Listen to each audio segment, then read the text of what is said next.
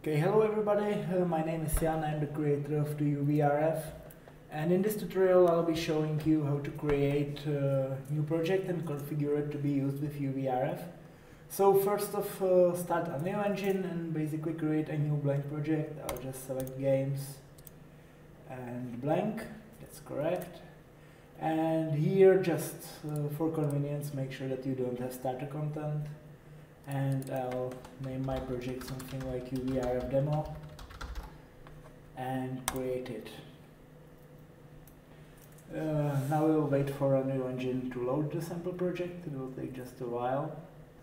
And that's it. Okay, the first thing we are going to need to do is to copy the plugins here. So I'll just open the UVRF2 folder, go to plugins. Here you can see the 3 plugins.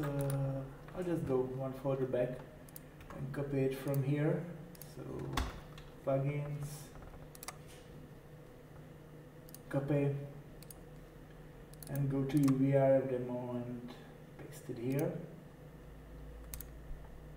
And now we can run the project again. So it's still quite fast. And let's check if the plugins are actually loaded. So go here, scroll all the way down to project other, and there you can see UVRF, which is the core plugin. Then there is UVRF Oculus, which takes input from the Oculus library, and then there is UVRF Steamvr. The reason why it's 2 plugins instead of just one is that when you, for instance, are compiling for Steamvr and don't want native Oculus, you can just disable it.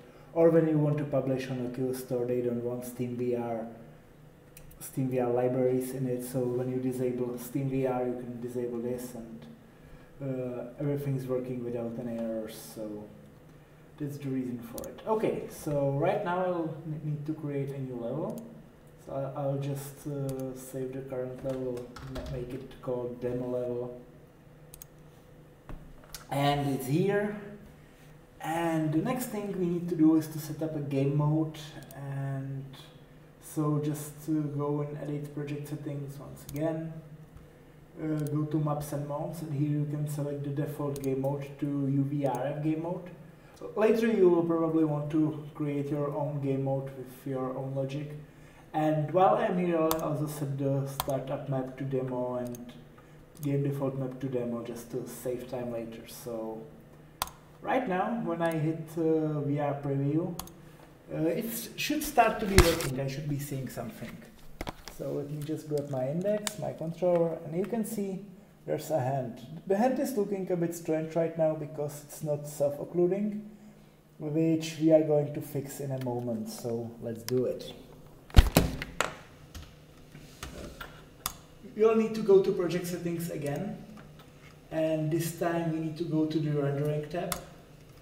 And here we are going to need to set 2 things.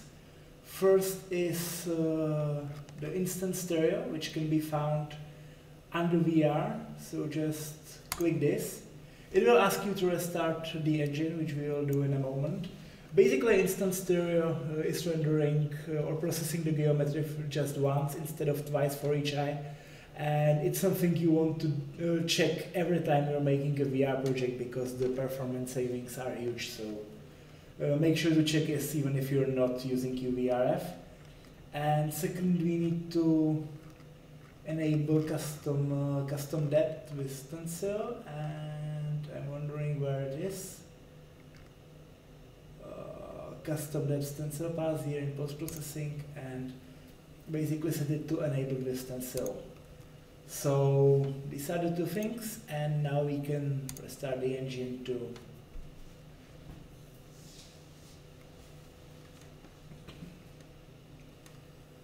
Okay, we are restarted, and let's give it a try once again. And I think that we will see that the hand is now fixed. You can see that it's self-occluding, that the more distant fingers are not visible when they are occluded. So this is working just nicely. And let's move on. Second thing you need to do is that you need to set up a lot of input actions. So probably the best thing to do it, and I'll just cheat a bit here, is to once again go to the UVRF2 folder, and here go to config and just grab the default input configuration settings, copy it, and paste it in your project. Don't move the Steamvr bindings or the Steamvr UV editor. That will cause crash because it's for another application. So you cannot copy that, but you can copy the ini files. So let's just go here into the config, paste it here, and as you can see, it already has the Steamvr binding. So if you would replace it with something from other applications, it's going to cause a crash. So now if I will start the UVRF demo once again and check if the actions are imported correctly. So go to project settings once again. This time go to the input tab, and you can see that there's a bunch of action mapping and access mappings, which is good. So we'll need to regenerate the Steamvr files. So just navigate all the way down if you're using Steamvr, and click the regenerate and action manifest and controller bindings. Now those imported configuration is written into the JSON files from Steamvr, so it's going to work. So right now, if I would have any objects in this scene, I will be able to grab them, but we will be covering that in a later tutorial. So probably the next thing, let's see if the input is working by setting up movement. So in UVRF, there's some movement type that you can be moving either by teleport or by smooth movement, or not moving at all, which is the default. So if I want to move, I need to set the movement to one of the types. So I'll just get player pawn here. I'm doing it in the level. Cast it to VR pawn, and I'll call here the set movement type. And here I can basically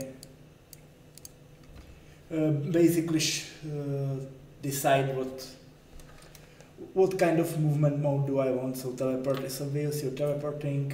Then there's free with snap turn, so when you move your thumbstick, you just instantly turn 24 degrees, and then there's free with smooth turn with smooth turnings. It depends on your application, what you want to do, which settings you are going to be using. So let's give it a try once again if it's working. And let's see, I should be able to move around, and I am able to move around. Okay. So that's one thing that we have fixed. However, the next thing we are going to do, if I would go once again into level blueprint and set it to teleport, you will notice that teleport is not working. So even if I hit play, and I'll just activate the teleport with pressing the thumbstick to the right, you can see it cannot find any objects. This is because UVRF is using the Unreal Engine nav mesh to know where you can teleport or move, and we don't have any nav mesh set up. So I'll just go here, go show and show navigation, so that we will be able to basically see if it's working. Go to play sectors and just write in nav mesh bounds. Okay, it's good. I'm not able to write even, nav mesh bounds volume, you want this. And let's make it a bit bigger. So, okay, I'm still in work settings, so no wonder I cannot find anything useful here. So, okay, maybe I'll just leave it like this. And you can see here that the green area I have is where I am able to teleport. It's not one-on-one on the free movement, but right now if I will hit play, the teleport should be working. So let's give it a try. And okay, as you can see, I'll just point here. The button will appear, and I can do it over here, and I can move using teleport right now. So now we have all the methods of movement covered, and there's one more thing that you need to do. that will be playing a role later when you're playing with grabs is basically set up a highlight module so that when you hover over something that can be grabbed, it will just be highlighted. So there's no way to actually do this globally, so you need to add post-process volume into each level.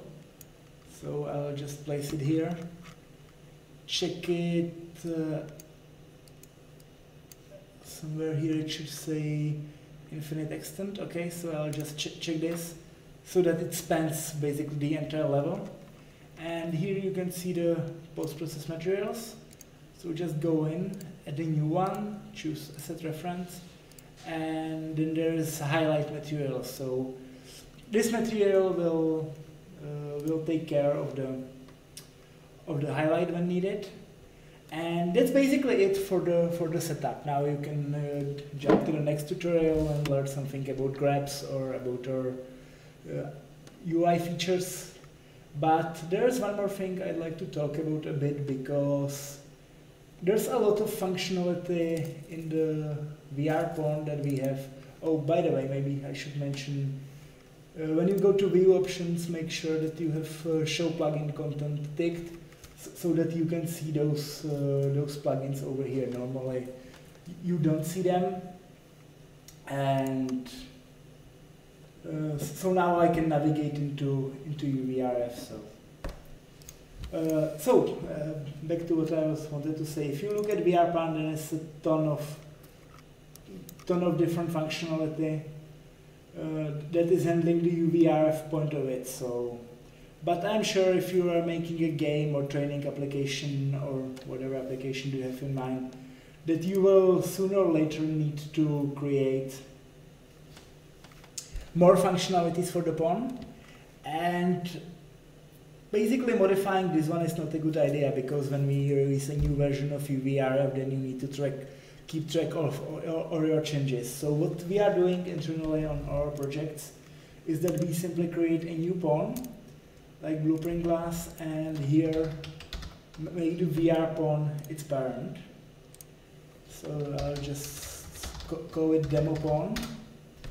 And right now, as long as I'm calling the parent functions on begin play and on tick, I can start making my own functions or add whatever new functionality into pawn I want here, but still leave the original UVRF pawn intact. So that's one of the things I think is a good practice to work with UVRF. And of course, right now to be using the demo pawn, we would need to create a game mode. So I'll just create a new game mode base. I'll call it demo GM, and in this game mode I'll just switch the default pawn class to the demo pawn. And right now we once again need to set this in the project settings. So let's go quickly to map and modes, set it to demo GM, and right now we are using the demo pawn instead of the original one. So just to see if it's working, I'll just delete this and go to the demo pawn, and on begin play I'll just call set movement type, and let's say I want free movement with snap terms, so I'll just call it here, and if I did everything correctly it will be working. So let's see, moment of truth. Okay, and now you can see I have snap turns, so it turns for 45 degrees every time I press the thumbstick. So, okay, you maybe cannot see it, but so it's working. And now that you have your own pawn, you can add whatever functions you need here. So that's one of the things to keep in mind. Okay, I guess that's it for this video. Next videos I'm going to talk about the different grab systems we have in UVRF, so be sure to check that out, and I hope that you will create something great with UVRF. So see you next time.